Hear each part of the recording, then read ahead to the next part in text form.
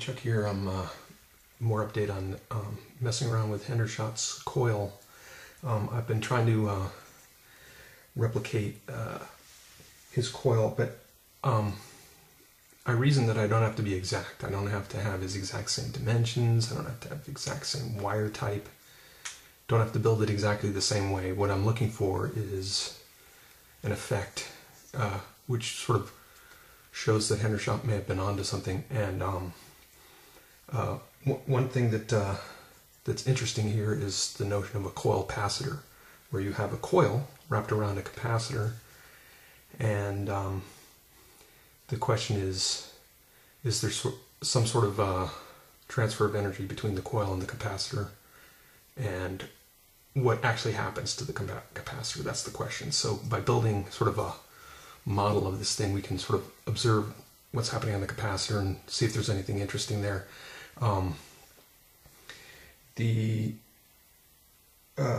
One thing that in reading about Hendershot he did was use paraffin, which is a wax, to that would be the last step. He would pour that all over his wires and in the coil, between the coil and the capacitor, and I got excited about that because that is that wax is a well-known electret, and wanted to shout out to Bodkins, who's playing around with electret. He's sort of the only one on YouTube who's clued into the fact that electrets might be very interesting here in terms of this whole capturing energy, making these non-linear weird systems that do that kind of stuff.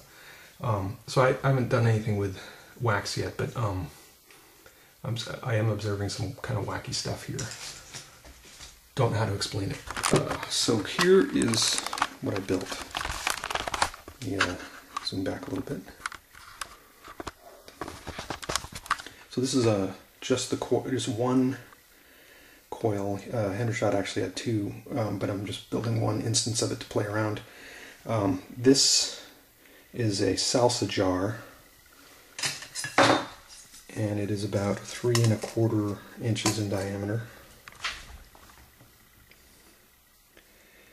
So I'm smaller than Hendershot. He was 5 15/16 of an inch in diameter. And inside there's 2 3/4 inches of tinfoil, and the same on the outside, and then it's wrapped in electrical tape just to sort of protect it. So this capacitor is a standalone thing. It can be pulled out of here. Then there's the coil wrapped basket weave style. There's actually, and these are toothpicks, they're only 2 inches tall, so I'm smaller. Hendershot used pegs that were like 3 inches, and he used much thicker wire. I'm using magnetic wire. But I respected the same number of turns he had.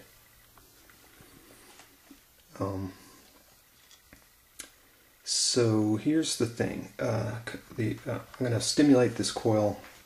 There's 4 different coils here. There's L1, L2, L3, and L4. L1 is 10 turns around L2. L2 is underneath, and it's 64 turns of magnetic wire. And then L3 and L4 are both 24 turns of magnetic wire above L2. So we have 4 different coils here.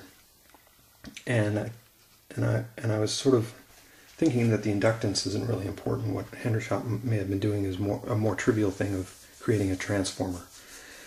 So if the turn ratios are correct, then you get the transformer effect, and I don't need to use thick wiring if I'm going to be playing with smaller voltages and currents. The capacitor, this one measures at 240 picofarads, and I don't think the capacitance matters. What we really care about is whether or not charges build up in it, and whether it sort of behaves or operates like a capacitor. Now, paraffin would be poured all around this thing, which would create an electret effect, possibly, especially if you made the electret in a high electric field while you're pouring it. So you basically possibly turn this thing on, or turn something on outside it that kept that field there while it was drying. I don't think Hendershot did that, so maybe just the paraffin there is enough. So here's what I'm going to do. So on L2, which is the coil behind L1, and it's the one with 64 turns, I'm going to have that connected to the ignition coil here, and then onto the CFLs and ground. So basically I'm just running a high voltage AC through this. On the capacitor, I have hooked it up to my meter here. Only one lead. The other lead is, the inner cylinder is left floating, the outer cylinder is connected up to the meter, and the other end of the meter is connected to ground. So we're measuring it. We're going to measure the AC voltage that travels from the outside of the capacitor to ground. And if you turn this thing on, so now it's on, there is a voltage here, and this is what I wanted you to see, which is weird. I've played around with various frequencies, and this seems to be the one that gets me up the highest